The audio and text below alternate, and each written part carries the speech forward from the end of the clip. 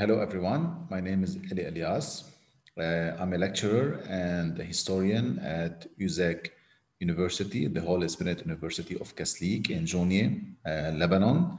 I'm honored to prepare to you this video presenting why keeping archives and records, family records in the Middle East, is a way to protect the identity.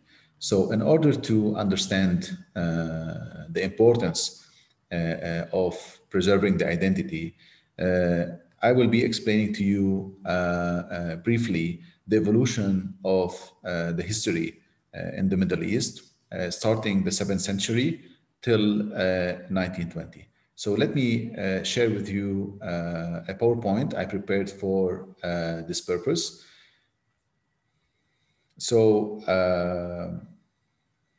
there you go. Okay. So why the Middle East is so complicated? Technically, answering this question is a little bit difficult, but I will try my best.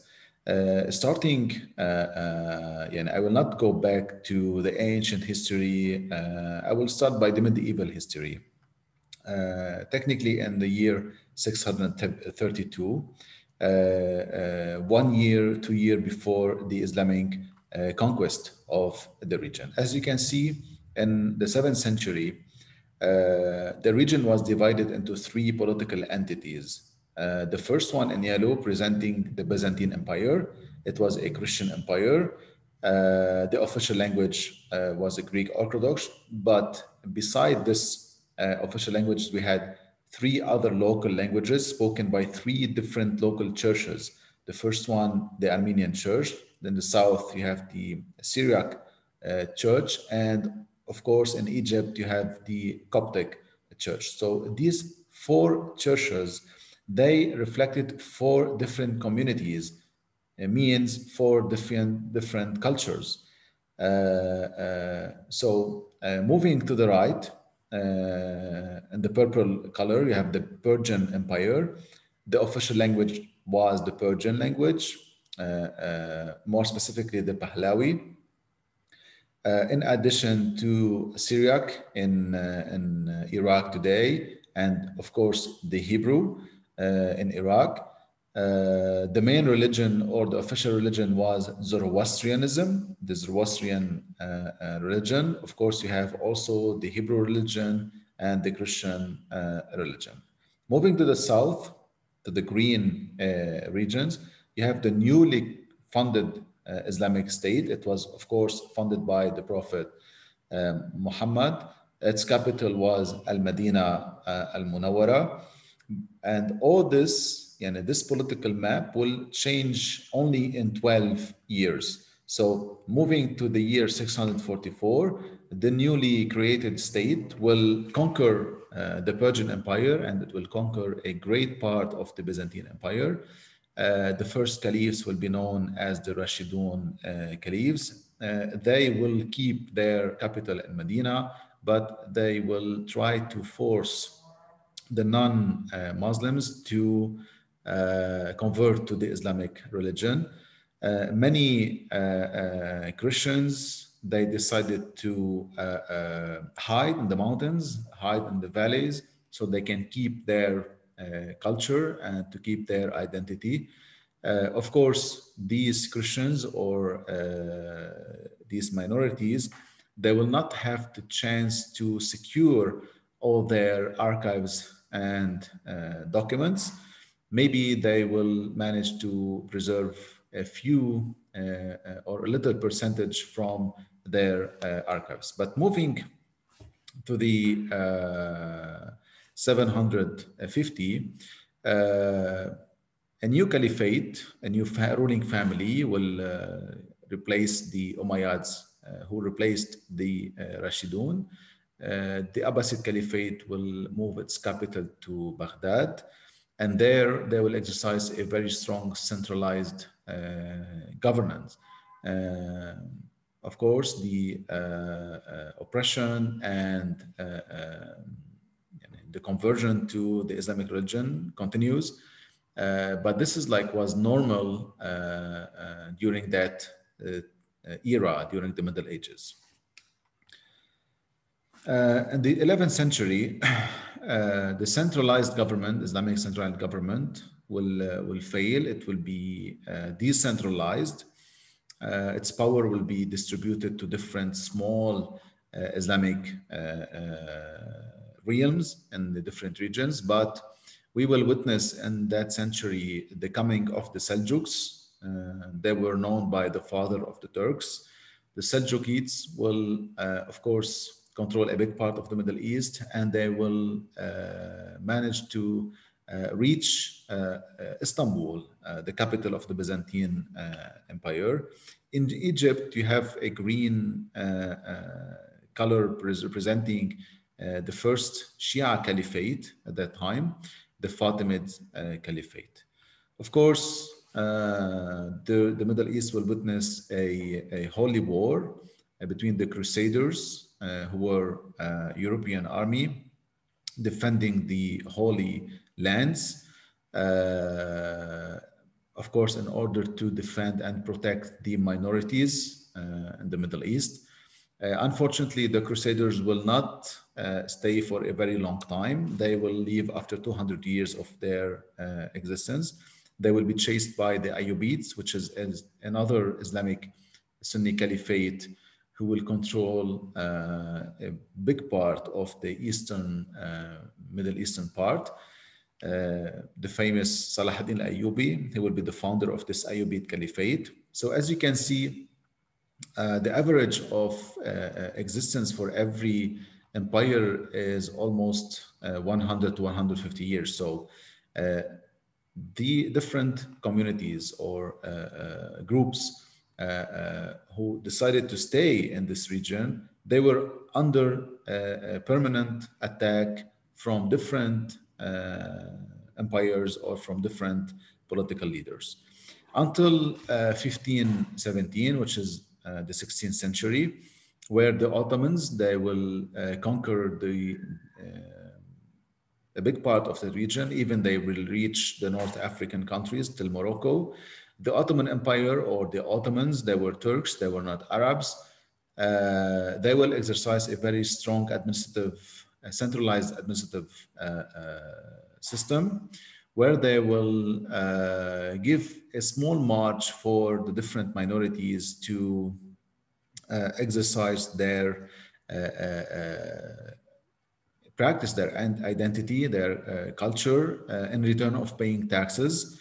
It was like a modified system, our administrative system exercised by the Ottomans. This empire will last for more than 400 years. And during these centuries and during these 400 years, the minorities, they managed to take some privilege under the Ottoman rules, a new system of protecting or actually representing the minorities will be known as the Milli system. And here, maybe we can say in history that it was the first step for these minorities to claim their rights to rule themselves. Of course, I'm talking about the minorities who managed to survive during the last 1,000 years. The Ottomans actually, after exercising a full 400 years, they will lose the war during the Great War in 1914 to 1918. And of course, we have the colonial powers who will replace the Ottomans in the Middle East. And this is how the French and the British, they mandated different parts from the Middle East, and they created what we know today by the Arab countries. Yani, the French mandate authorities, they declared the Lebanese state in 1920. They declared 4 Syrian states in Syria today. The British forces, they created Palestine, they created the Jordanian kingdom, they protected the Egyptian kingdom at that time. Also, they created Iraq, today Iraq. As for the other Gulf states, they helped their allies to reach the power and unite the different regions of the Jazeera or the Arabian Peninsula. And this is how the different Arab states, most of the Arab states were created in 1920. So looking back to the history, we can clearly say that the Middle East is a region, it's a diverse region when you have a lot of minorities sharing territories with dominant groups, which is Islam. So if we look at the map of the religions of the Middle East, you can see that we don't have like a one single country where we don't cross or where there's no minority there. So, of course, if you look at the eastern or western coast of the Middle Ages, the Middle East, you can see that most of the minorities that we know today, they live here. The simple reason is because this region is a mountainous region. It was considered as a fortress for these minorities who decided to hide and protect their identity from the conquerors. So this is like quickly, we as me being part of one of the minorities, Christian minorities in Lebanon, which is the Maronite community, we think that saving our archives and saving our documents is part,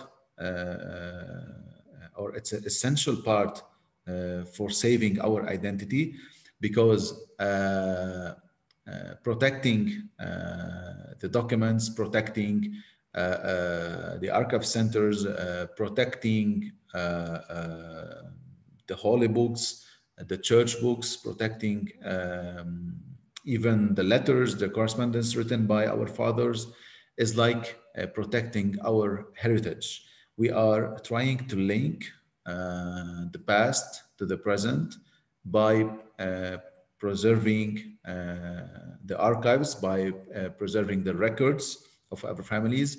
And this is how we maintain our presence in this very difficult regions. So many archive centers, they were funded during the last 10 years. Hard work took place. A lot of documents were collected, and these documents were digitized in order to be indexed and then to try to connect to our people or our group all around the world.